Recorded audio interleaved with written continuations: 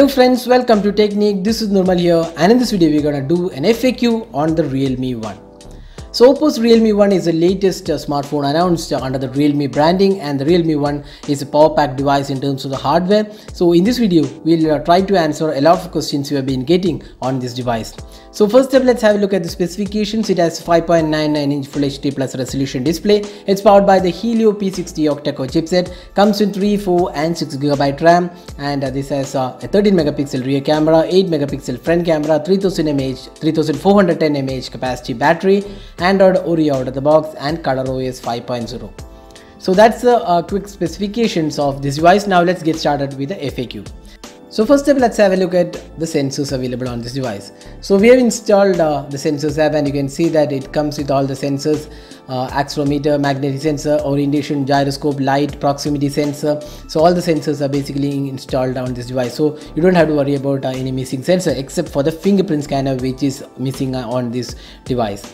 Now talking about the display.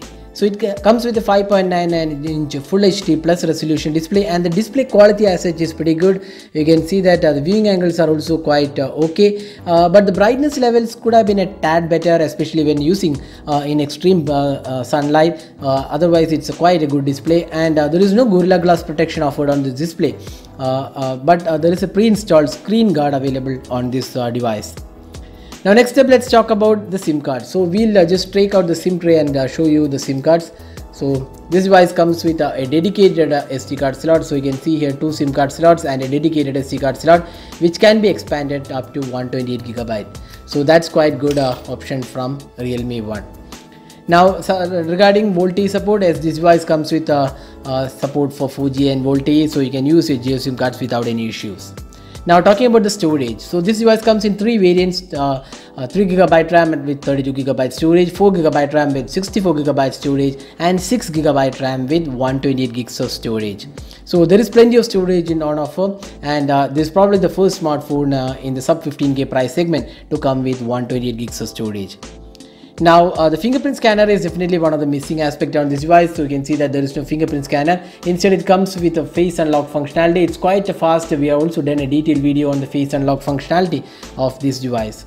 Now the software, this device comes with ColorOS, so we'll just go to the software option. So about phone, so you can see that ColorOS 5.0 is the version, and Android 8.1 Oreo is the Android version. So software wise, this is quite good if you are looking for a UI which has lots of features to offer, including dual app support. We have themes to customize, then app split screen, gaming acceleration mode, and a few other options for like navigational key customization, gestures. So it's a customizable UI with a lot of additional features. So if you are a person who loves those UI, this is quite a good software.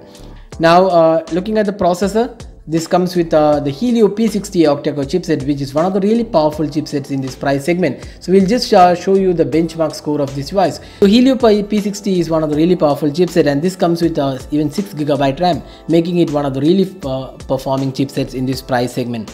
So that's the benchmark score for the Helio P60.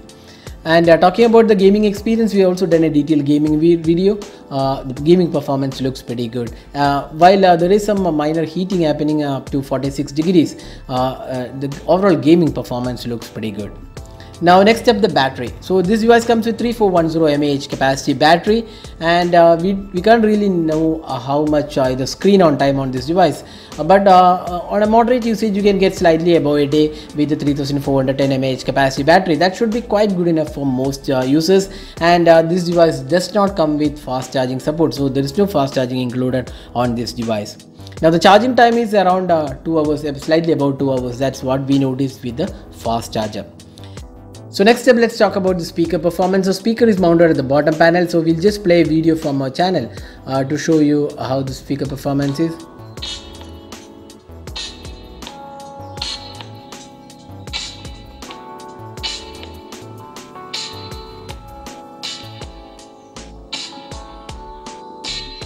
Hello friends, welcome to Technique. This is Normal here, and in this.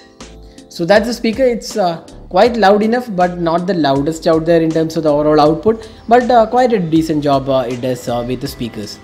Now talking about the LED notification light, so this device does not feature any LED notification, very similar to the Oppo F7. Now USB OTG, as this device supports USB OTG out of the box, so you need to go to the additional settings and you can see the OTG connection. You can just enable this OTG connection and you can connect your computer peripherals like keyboard, mouse, USB storage drives to this device. So make sure you turn on the OTG support from the additional settings available. So this device has micro USB slot, so make sure your OTG cable is also micro USB. Now next up, the pricing. So this device comes in 3 variants. The primary variant, the 3GB RAM and 32GB storage, is priced 8,999. The 4GB RAM and 64GB storage is priced 10,999, and the 6GB RAM and 128GB storage is priced 13,999, and this will be available exclusively on Amazon. So we'll leave the link in the description of this video in case you plan to buy this device. Now finally, the camera performance. So we also done a detailed camera review, so you can check out that video. So the camera performance looks quite okay. It might not be the best out there, but it is kind of satisfactory performance in this price segment, considering that the pricing starts at 9K. That is quite good performance all around. So that was the detailed FAQ on the Realme 1 by Oppo. So hope we have answered most of your questions. If you still have any question, you can just drop a comment and we'll be glad to help you out with your questions. So this is Nirmal signing off. Thanks for watching. Have a great day.